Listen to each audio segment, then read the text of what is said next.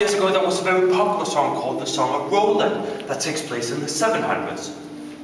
At this time there's an emperor called Charlemagne who reigns all over a people called the Franks, living in what we now call Germany and France. And he's a Christian, so he wants to Christ in all of Europe, which is quite a tough mission, because up in the land we now call Denmark, there's a lot of heathens. And down in the land we now call Spain, there's a lot of Muslims, there's a lot of Jews. Charlemagne doesn't like this. So he decides to send his army down to rid Spain of these infidels. But it comes off to a rocky start, because in the very first battle, an entire column of Charlemagne's army gets eradicated. The last to die is the very stubborn leader, Roland. He did not want to call for reinforcements despite the pleas of his soldiers. But as he's the last to die, with his last breath, he calls out for the reinforcements. Charlemagne arrives at the scene and sees everybody, including Roland, dead. And he falls into despair. He's no longer the leader of his people, he just cannot think straight. And at this point there's a Danish soldier of fortune who steps forward and saves the day. A man called Ogier, who later on got the name Holger in translations.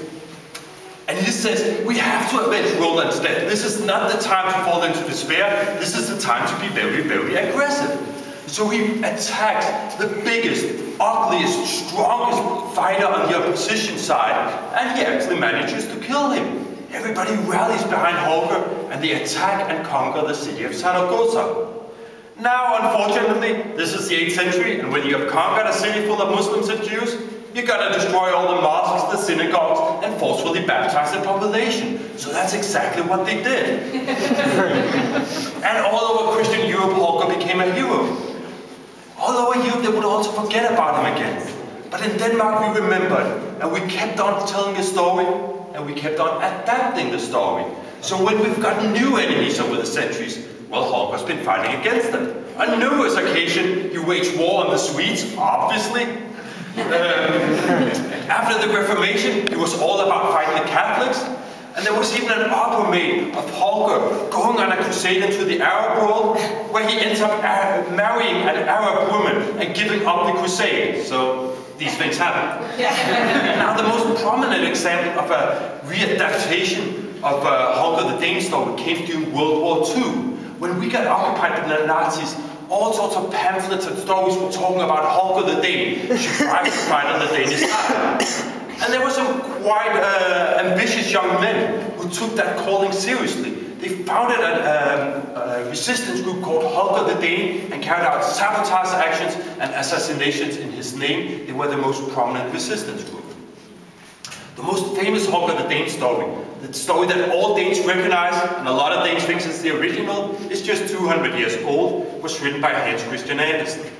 In this fairy tale, Holger is a traveler who's so tired after his travels, he just wants to get back to his loved Denmark.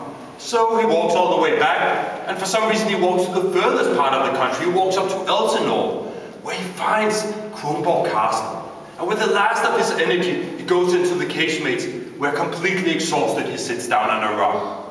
Then Andersen describes how he takes off his shield and put it on his side. He folds his arms and rests it on the sword, and falls asleep. And while he's sleeping, his spirit keeps on growing till it reaches the rock he's sitting on. And there, according to Andersen, Holger, he will remain in sleep until Denmark needs a warrior again, then he will rise and fight on the Danish side. And that's something we've integrated into a speech. Whenever we face a foreign enemy, an external enemy, or a foreign football team, we talk about Holger, he has to rise and fight on the Danish side. He's still sleeping, which explains the last World Cup. For some reason that goes over much better on the foreign tours than the Danish tours. Now this statue is obviously based upon the fairy tale of Holger the Dane by Hans Christian Andersen. Actually, the statue itself is more like another Andersen fairy tale. It's more like the ugly duckling turning into a beautiful swan. What's ugly duckling about this figure you see here? It's 1907. A hotel owner in Helsingør, he decides, I want a bronze statue of Holger. And whenever you make a bronze statue, you get a plaster version that's left over. And that's useless, it's a piece of trash, it has no function anymore, you will throw it away. Except this one time they thought, wouldn't it be fun to put the plaster down into the casemates where Holger is said to be sleeping? not to entertain anybody, because Kronborg was closed to the public back then. This was just a one-off joke. This was just something like cool little thing you could do that only the sculptor and a few other people would know about. 103 years have passed. This bronze statue still stands 2 kilometers away at the parking lot of the Central. But it's almost forgotten. The vast majority of Danes do not know it exists. Whereas this statue has become a national icon. Just like there's an iconic Uncle Sam figure saying, I want you to join the US Army. This is the Holger the Dane icon here in Denmark. It gets 200,000 visitors each year, the 5th most visited tourist attraction in Denmark. That's very good going for something that was just put here as an afterthought. It was just a byproduct originally. It's the ugly duckling turning into a beautiful swan. The original beautiful swan died of old age though, because the climate down here in the casemates, it's not so welcoming, and plaster, that's a very weak material. So by the mid-80s, the guards, they were standing here saying, this is Holger, a mighty Danish warrior. If we're ever in trouble, he will fight on the Danish side. But please don't touch him, he's about to fall apart. We couldn't quite keep that up in the long run, so when Kronborg turned 400 years old in 1985, we replaced the plaster statue with the concrete statue that you see today. It has the same measurements, but this statue we expect will stand for centuries. Now, for now,